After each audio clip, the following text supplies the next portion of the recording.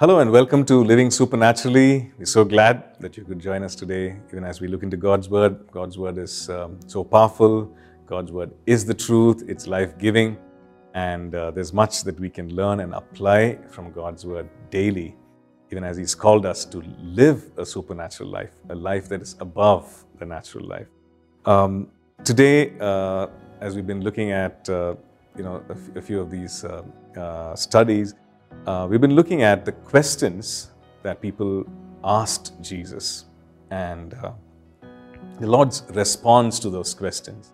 And from that, we've been, learning some truths, and also we've been learning how to apply these truths in our own lives and experience the power of God's Word.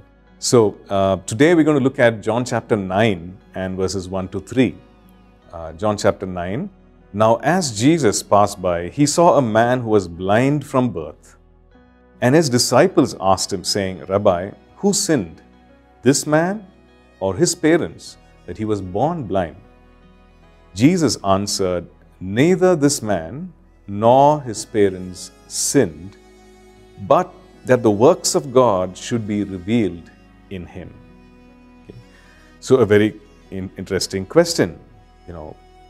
The disciples saw this person who could not see, and he was blind from birth.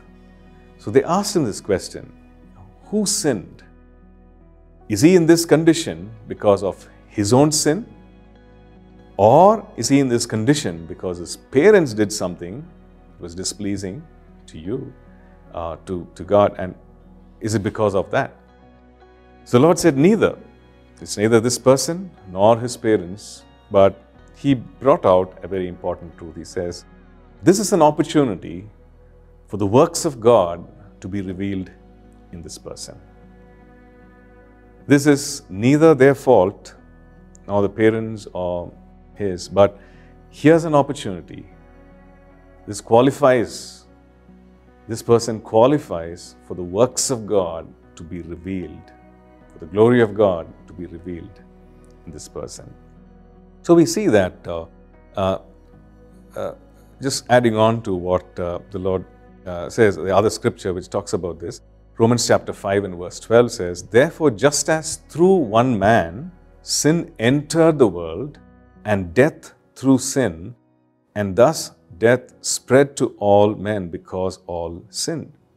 So it's talking about the outworking of sin, it's talking about the spread of sin, and it says that through one man sin entered the world, and death spread because of sin. Now, we know that there are some consequences to intentional sin, and there are some consequences because of the original sin, which manifests itself in certain physical limitations, unrighteousness, maybe wickedness, corruption that we see all around because of the original sin itself. And here we see that the Lord Jesus very clearly saying that it's not this person, it's not the other person, but because that person is in this condition, he has this limitation because of the original sin.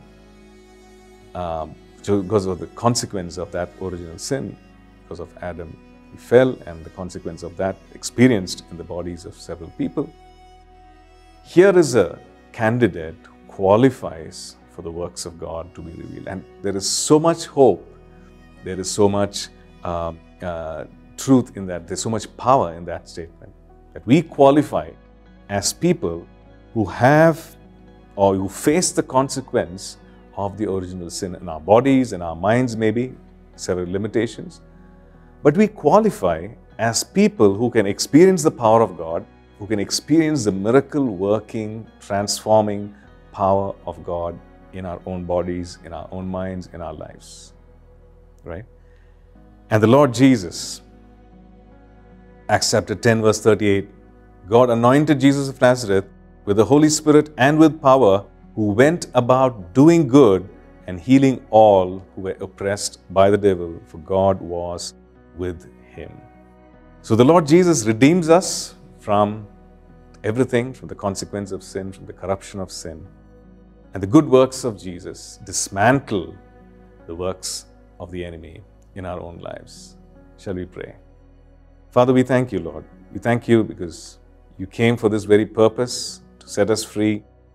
We thank you, Lord, that you set us free from the consequence of sin, because you carried sin upon yourself and you died on the cross for us. And by your stripes, oh God, we are healed, we are saved, we are delivered.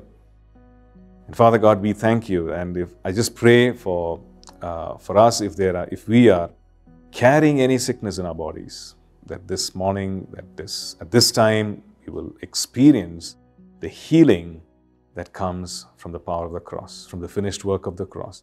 Let the power of the finished work of the cross be made manifest in our bodies, in our minds. We thank you, Lord. In Jesus' name we pray. Amen. Thank you for tuning in to Living Supernaturally. For more resources to strengthen your spiritual walk, please visit apcwo.org.